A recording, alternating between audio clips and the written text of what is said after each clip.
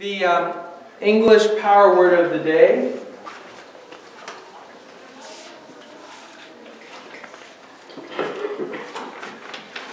is resurrection, for those who are in the process of picking up the language. So, who's got, can anybody give us how do you say this word in other languages? Who's got a different language? How do you... What is it? Okay. Which language is that? That's Cantonese. Cantonese, okay.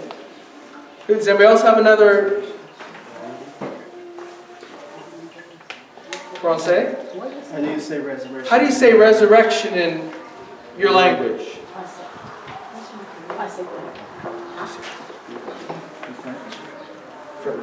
Can you say it?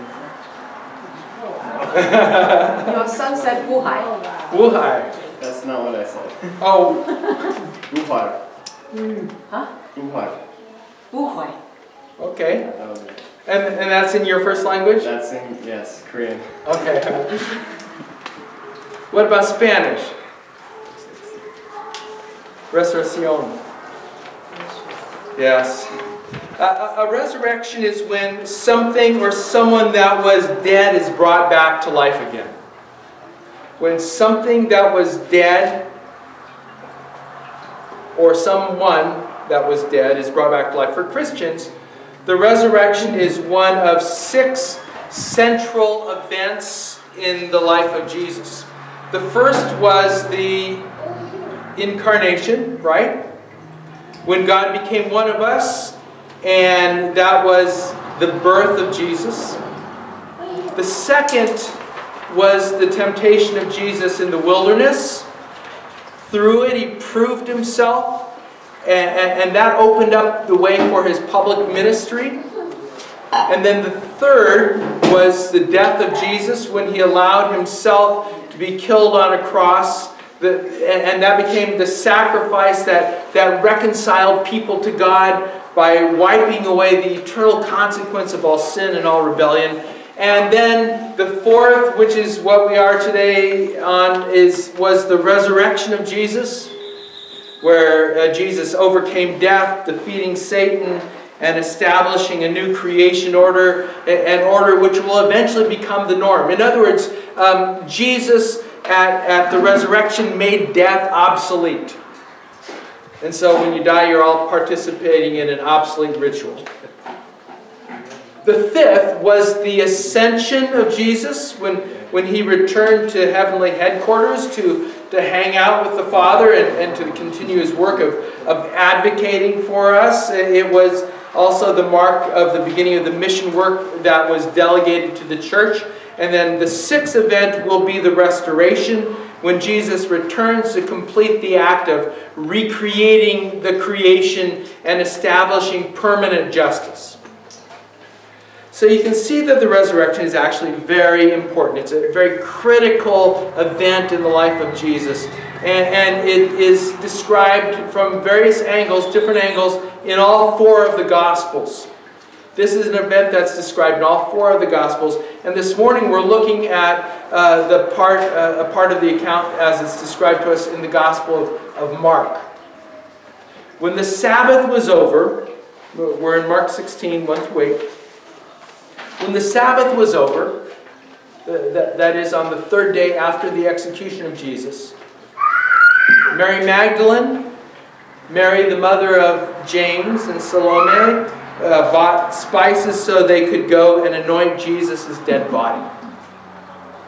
3 of the women who had been close to Jesus and who were a part of his band of followers decided that they were going to go spread spices over Jesus' dead body. That was a common thing that grieving people would do, and because of the flow of events, they had not been able to complete such a ritual of love and devotion. And so here we are in verse 2, very early on the first day of the week, just after sunrise, they came to the tomb. They were saying to each other, "Who's going to roll the stone away from the entrance for us?" Now, at that time, it was common for tombs to have a door. tombs had a door.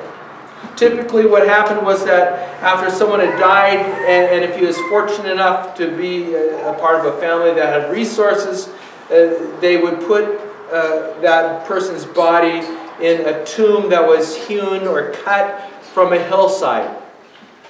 And the body would be laid out on a bench. It'd be set out on a bench where it would deteriorate. And then a year later, the family would re-enter the tomb led by the oldest son, and they would gently gather up all of those bones, and then they would put them in a special box called an ossuary. And that was the official end of grieving, and they'd have this great time of rejoicing as the ossuary was inserted into a vault or placed on a shelf inside of the tomb. Well, what all this means is that graves needed to have doors. And often large round stones were crafted for that purpose. And then there was a notch cut into the ground in front of the door, or the doorway, and the stone door, as it was rolled in front of the tomb, would slide partially into that notch. It would set. It would just drop into the notch, and it would settle into place. It was a fairly secure method for discouraging robbers and animals from entering the graves. But it was then no easy task to open one of those doors. There were no doorknobs. And I suspect that it took several men with large levers to be able to open a grave at that point. So when the women went to Jesus' tomb to spice up his body, they knew that they would not be able to get into the tomb on their own. They knew that they could not do it without some help. And they had not planned for anyone to go with them that carried the lever and could prop that door open. I mean, they didn't have anyone help them move the stone, but they went anyway.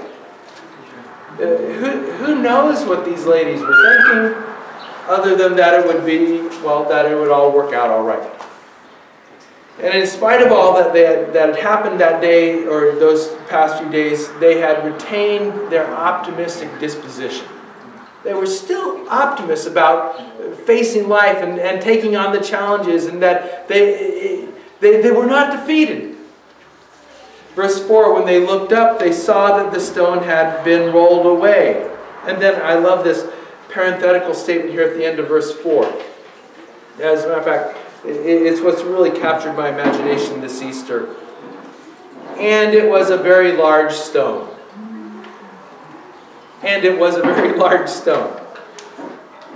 Yeah, of course it was a very large stone. I mean, which in many ways seems superfluous to the story, especially in light of what is about to be revealed. You kind of wonder, why is it that Mark included this little engineering comment in his text? Under normal circumstances, the removal of a huge stone door such as this would be considered a large miracle in and of itself.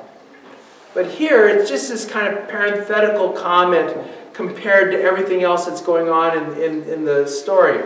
Mark seems to enjoy being kind of subtle here by throwing these things in. And I would suggest that we best view this comment, and it was a very large stone, as being a giant exclamation mark.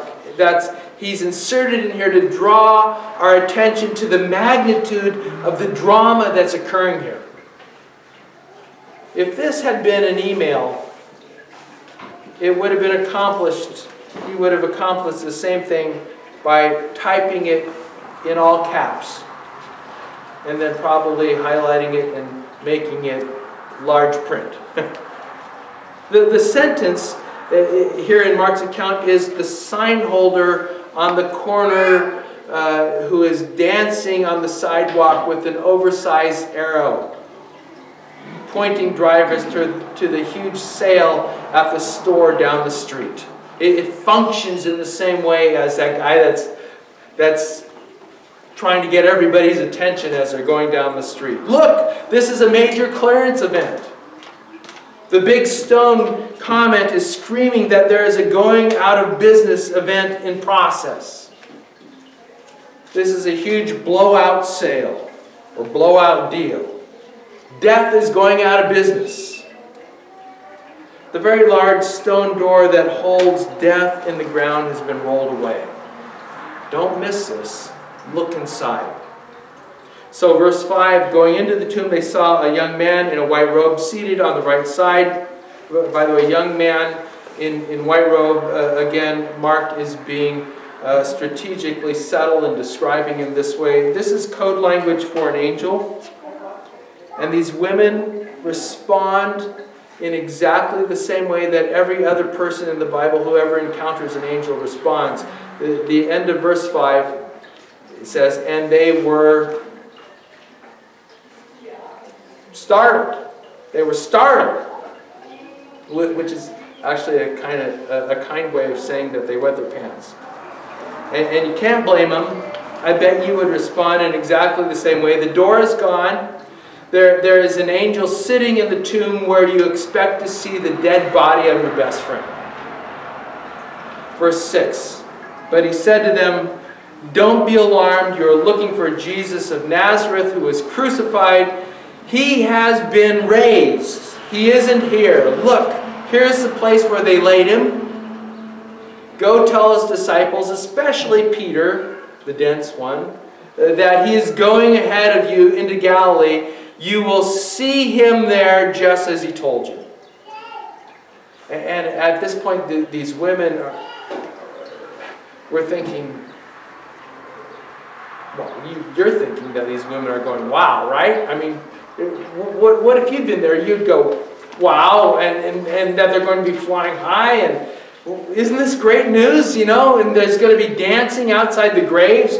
You know, they'll be dancing over all the graves. And they'll be singing, Christ the Lord is risen today. Hallelujah. This is the best news ever. Now things can get back to normal. Or can they? Verse 8. Overcome with terror and dread, they fled from the tomb. They said nothing to anyone because they were afraid. Sometimes good news is hard to swallow. I love the Agnes Day cartoon for today.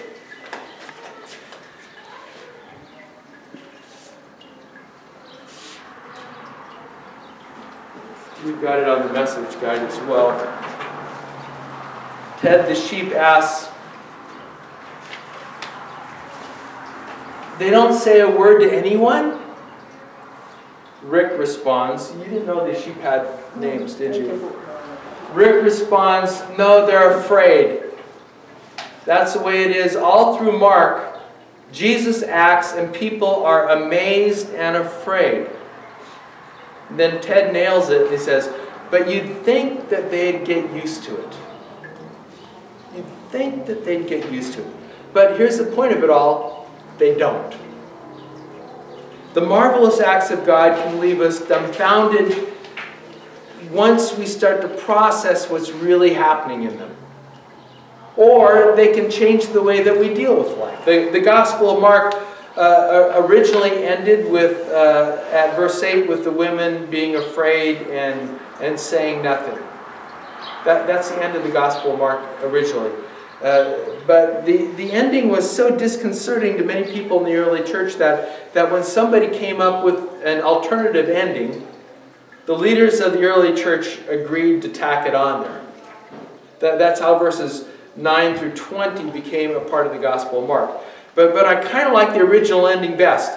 It's kind of like a good sermon. It leaves you hanging. You're sitting there going, okay, what did that really mean?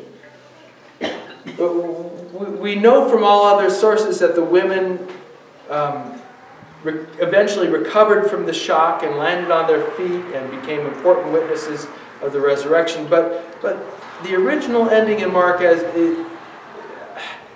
it leaves us hanging, is begging us to ask questions of ourselves.